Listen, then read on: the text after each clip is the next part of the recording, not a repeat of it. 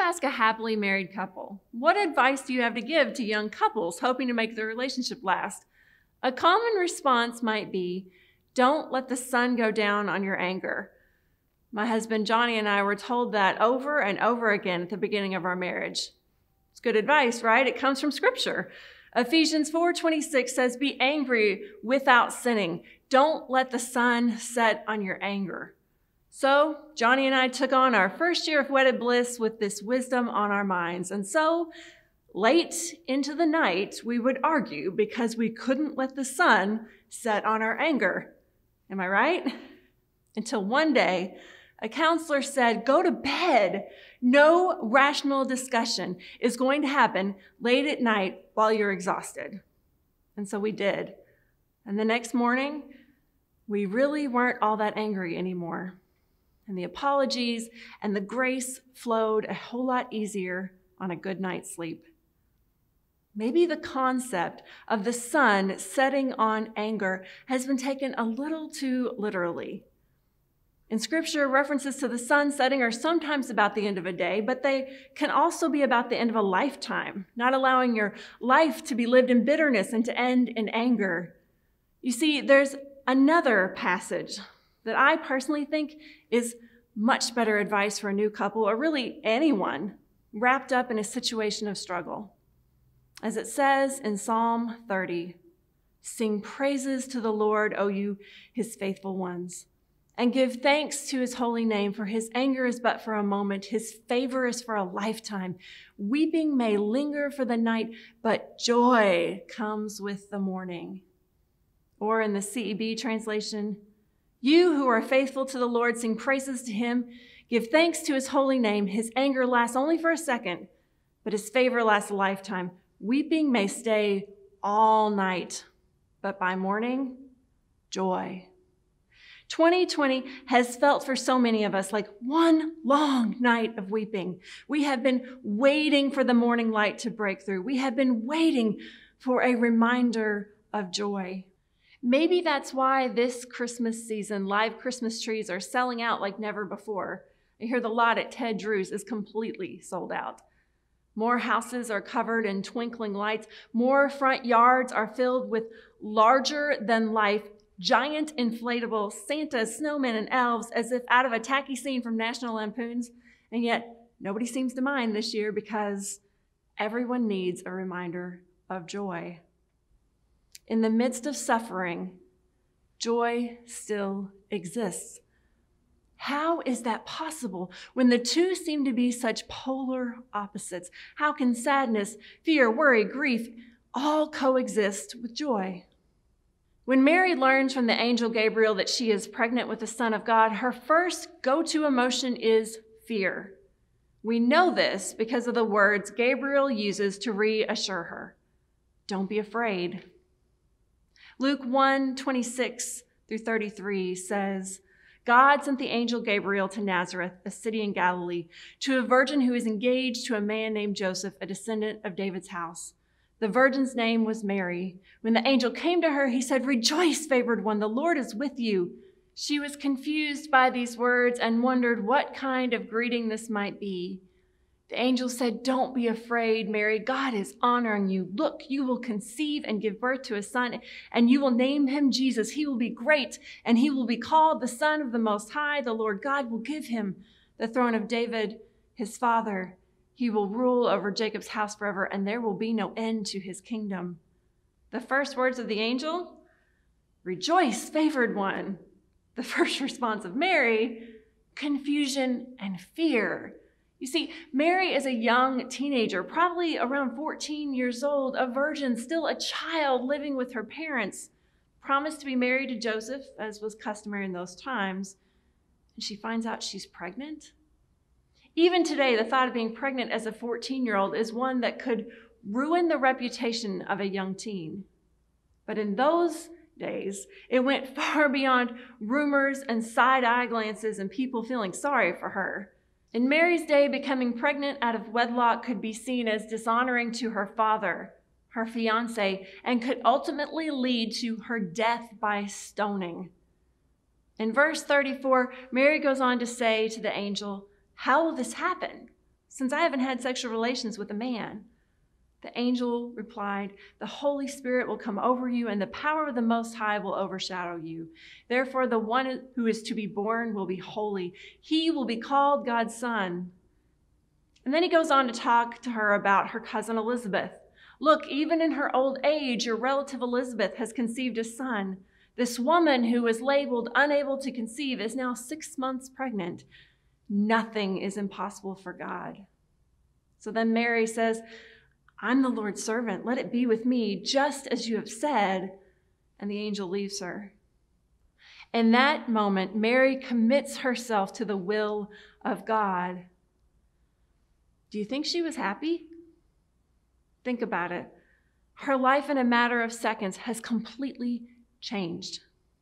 She's gone from being a virgin who has the promise of a marriage to a good man. Her future is pretty set. And now she has to wonder, will anyone believe me?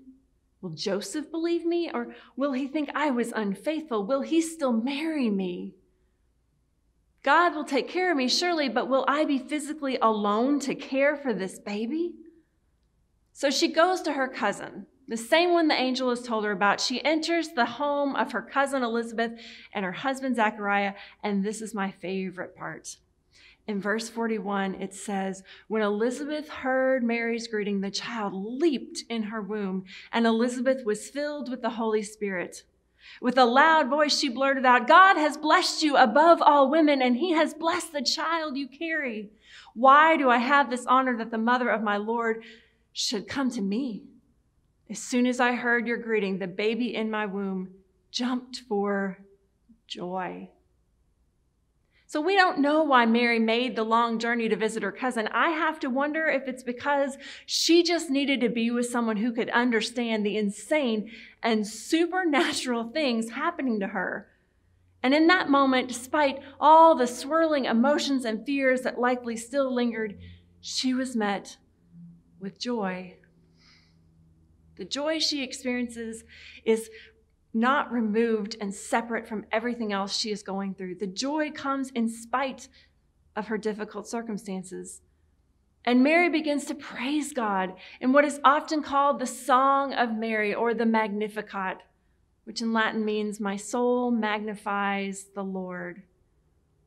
Listen to the words of Mary starting in verse 46. Mary said, "With all my heart I glorify the Lord. In the depths of who I am, I rejoice in God my Savior.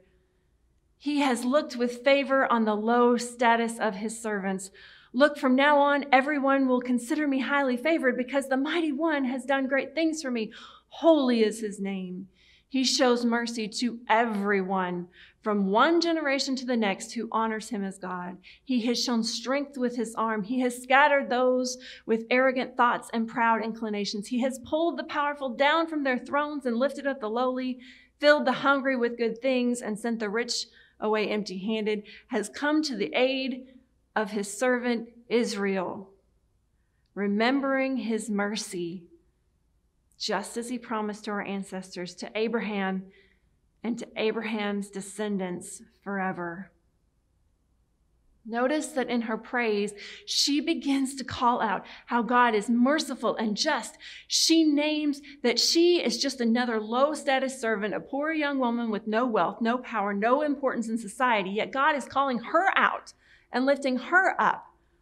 She names that God uplifts the lowly and feeds the hungry. It is a song of resistance. It is a song that declares joy even in the midst of struggle and oppression. Or as the poet Toy Derricott refers to it, joy is an act of resistance. For hundreds of years, people have sung the words of African-American spiritual songs first sung by slaves, rejoicing in the Lord and declaring God's promises of true and everlasting freedom that no matter what could not be taken from them. We've been studying these songs in our Monday night Advent study, and we've learned that slaves used these spirituals not only to encourage one another and to draw closer to the Lord, but as coded messages that would help lead to their escape.